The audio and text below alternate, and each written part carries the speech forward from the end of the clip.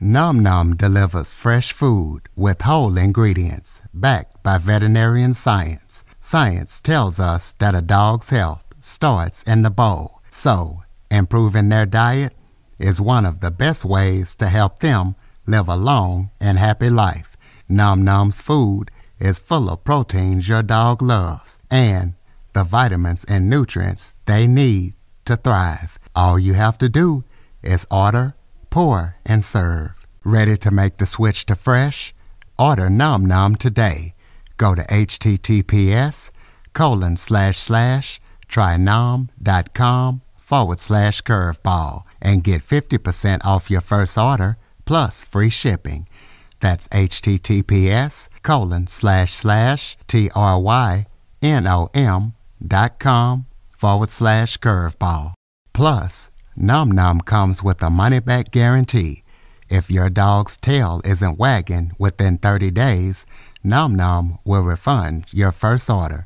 No fillers, no nonsense, just Nom Nom. Welcome to the Living the Dream podcast with Curveball. If you believe, you can achieve.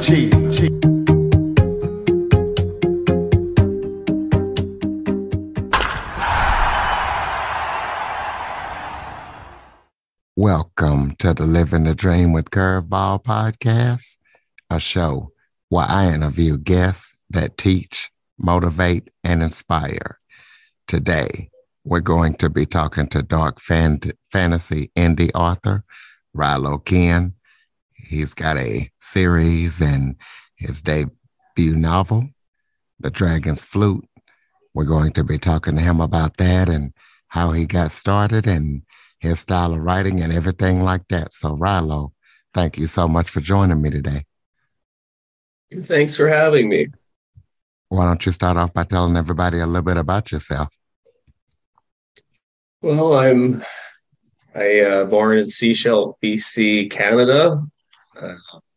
I've lived a long life of writing poetry and an undisclosed name, and then eventually I got into writing a novel, which I had a marketer friend that read it and thought, wow, let's do something with this. So we joined up, and last June, The Dragon's Flute was published through Amazon.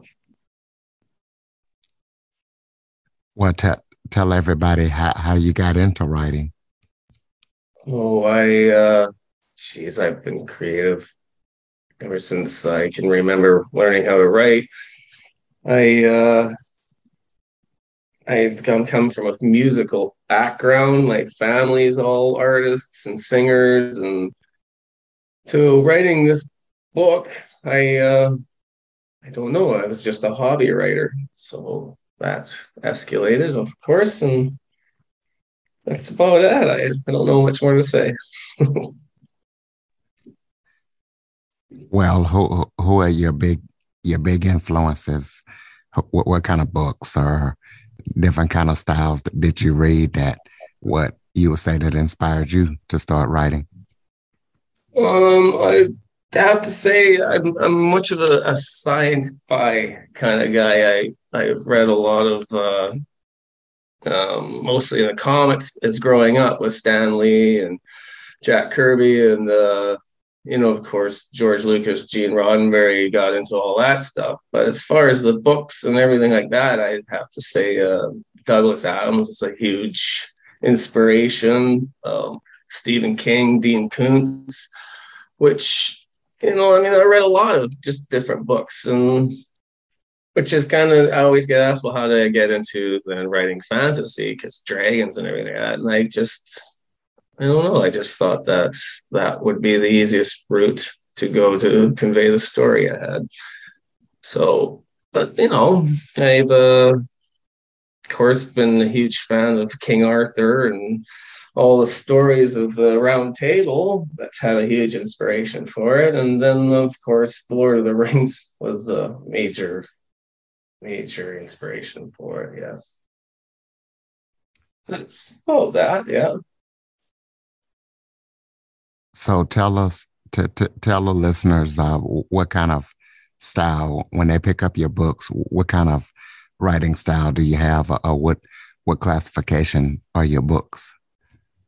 They're dark fantasy. You'll find lots of Dungeons and Dragons, mythical creatures, and a story that follows a sorceress named Savita. And it, I don't know what to say about that.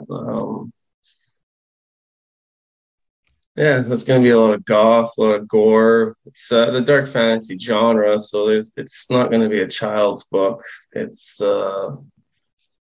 if you're into that kind of dragon slaying stuff, you'll enjoy this series quite a bit.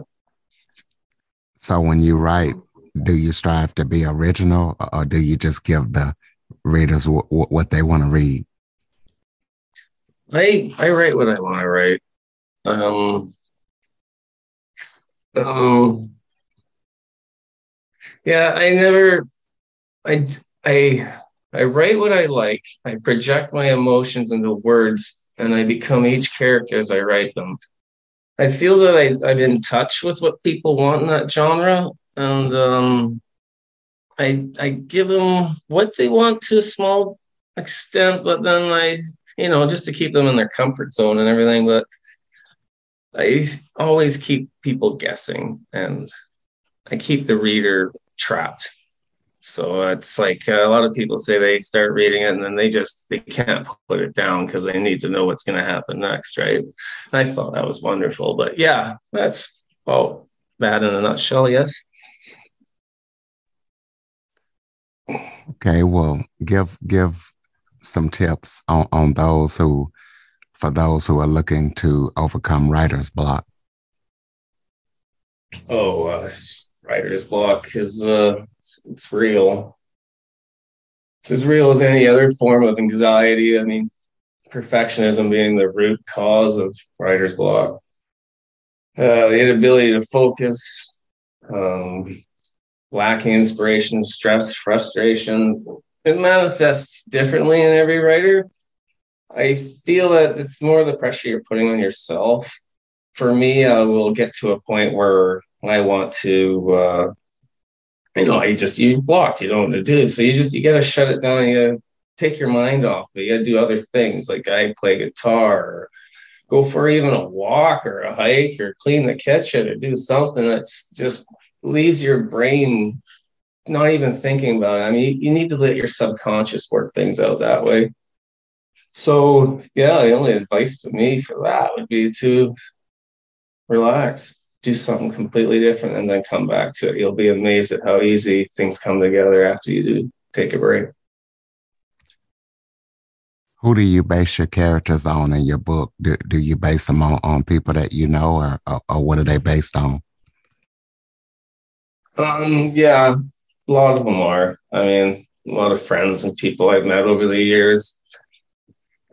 Traveling into small towns, and you always find characters that you kind of use notes on them, and you put them all together into people. But a lot of my main characters are based on friends I grew up with, and yeah, I mean you need to tweak them a little bit, of course. You don't you can't send your average friend into war with a sword against a dragon, right? You have to make them a little bit stronger. But yeah, I use the good points in a lot of characters, and in the bad guys, a lot of them too are just they're me infused with other characters and kind of mix and match.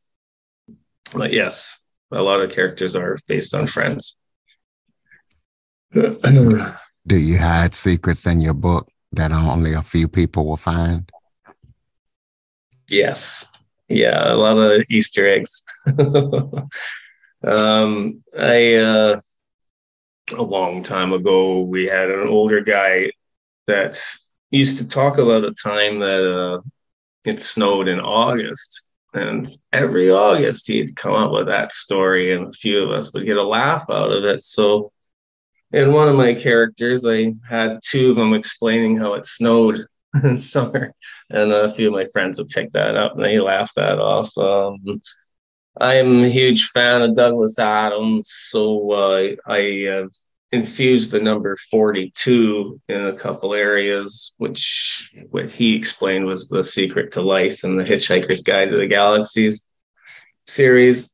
I did a little cameo of a very, very young Merlin that will make people kind of laugh it off. And yeah, there was a few ins and outs. I also have a friend, out of fun that I made a character of, and we named him Farley, and that was an ongoing joke. And so he got massively murdered and ripped to pieces. It was just a short little skit that those friends that would know these people would get a real kick out of. Yes. If there was one thing that you could give up to become a better writer, what would that be?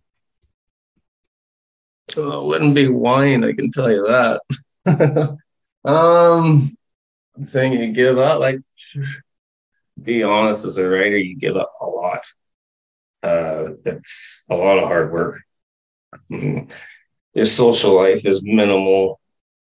You give up everything, but it's rewarding. Because you're locked in your own world, and it does get exciting as things form together. And then when you do get out there to sign your book or you meet people and talk about it, that's the rewards right there. But yeah, it's not just one thing you give up. You give up a lot. Yeah. Okay, well, tell everybody about your book and about your series. Tell listeners what they can expect when they read your book and about the series and where to pick it up at. Well, they would pick it up in Amazon, and Kindle are selling them for now. And I hear next year they're going to be out in some Indigo Chapters bookstores, but that's still in the making. It's a storyline of Savita Cosmos, who is part of a Kmalsh order that are preventing evil from taking over Draconia and the multiverse. It's a group of people that are, well, they're a dysfunctional family, really. So them getting together, they're unlikely heroes that have to work together in order to make everything work out. And the bad guys are very dark, and there's a lot of slaughter in it. There's a lot of mayhem and malice. It's a fun ride. You'll cheer on the heroes, hate the bad guys, love to hate the bad guys, and it's worth reading. Yeah, I'm not prepared for that question. Thanks. Do you have any other upcoming projects that you're working on that people need to know about? I am all the way through the rough draft to book 2 of this series. There's going to be 5 books in this series altogether, and it should be coming out at the end of next year if things work out as well. So first of all, I'm going to be marketing this first one off and seeing how much traction I get on it. It seems to be working well. Made top 1 there in sales for Amazon in the first month, and it's getting a lot of good reviews. I'm so excited and thrilled about it.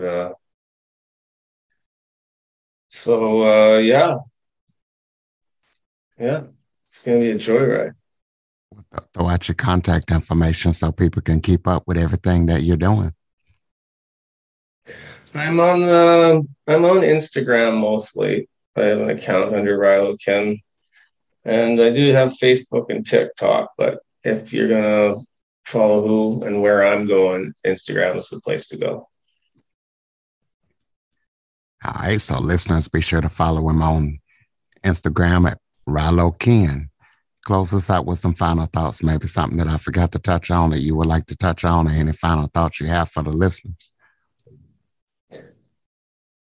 Don't jump into my book thinking it's going to be a Disney classic. It has all elements of a good fantasy novel, but you're going to go into a world of violence, into a world of chaos. And I'm going to drag you through that in order to figure out where it is that this story is going. I know if you're interested in the dragons in the dark fantasy era, then this is definitely going to be a fun ride for you. And, please find me on Instagram. I like talking to everybody. I message everybody that talks back to me. So, or ask me questions. I'm very open. Thanks. All right, ladies and gentlemen, check him out at Rylo Kinn.